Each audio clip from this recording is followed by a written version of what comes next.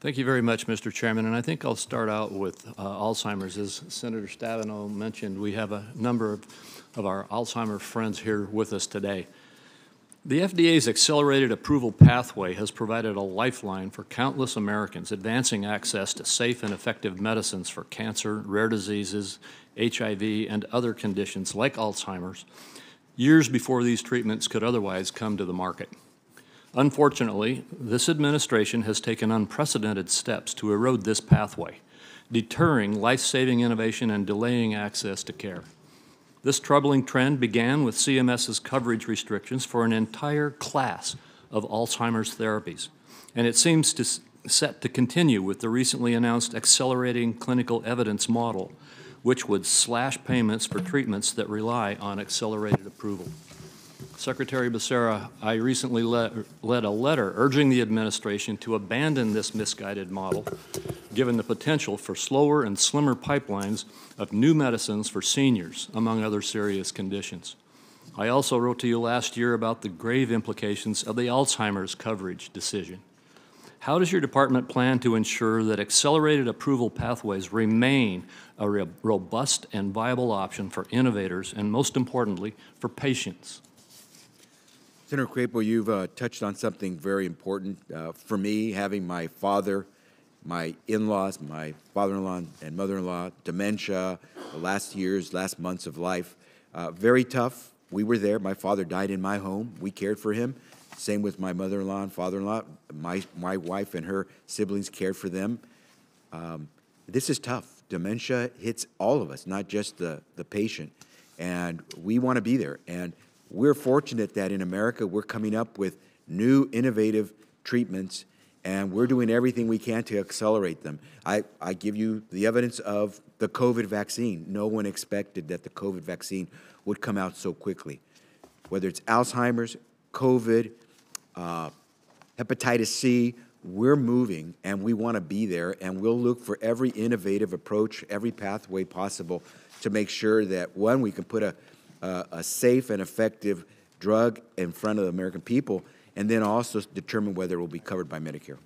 Well, I understand that that commitment, but the accelerated model that you had adopted or are looking to adopt and pursue is going in exactly the opposite direction. I encourage you to revisit this model. Let me move on to Medicare Advantage. CMS recently released their annual advance notice, which included some significant changes to the Medicare Advantage risk model for the upcoming bid process. We've heard concerns from providers, patients, and plans that these changes will disproportionately impact the most vulnerable MA beneficiaries, including those with low incomes or chronic conditions. Mr. Secretary, does the administration plan to address these concerns in its final MA rule? Senator, thanks for the question. Nearly half of all seniors who have Medicare use the Medicare Managed Care model. This is critically important. We are absolutely going to make sure that when the final gavel falls on this, it will not only move us in the right direction with more efficiency, but it also will protect every Medicare benefit for seniors and disabled Americans who use the Medicare program. Well, thank you. And I encourage you to look at this carefully, and if you haven't already done it, to conduct an impact analysis to determine how the model you're currently considering changes to would affect different groups of beneficiaries. I think you'll find that, once again, these proposals are going in the wrong direction. Let me move on to one where we can agree. That's on telehealth. As the budget request mentions, my colleagues and I came together late last year to advance a crucial 2-year extension of wide-ranging telehealth flexibilities, including for Medicare beneficiaries. Without further action, however, these policies will expire at the end of 2024, creating a coverage cliff for tens of millions of seniors across the country.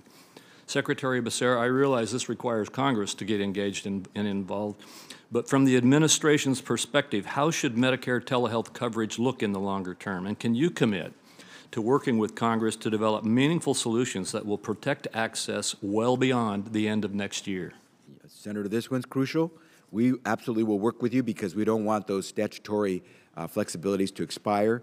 We're going to need your help. Thank you for the leadership you've demonstrated over the past on this one. We, for example, want to make sure that everyone has the broadband that will make telehealth work. We want to make sure that everyone can use a doctor wherever that doctor is located. That requires the states to work with us to make sure we might be able to cross state borders. We want to make sure that if you're in rural America or inner city America, you don't have to worry that you don't have a way to get to the doctor. You'll have access through telehealth. Well, thank you, and encourage us as strongly as you can to get that legislatively done. Yeah. I know Senator Wyden and I are working very closely together on this, and I just want some strong support from the administration.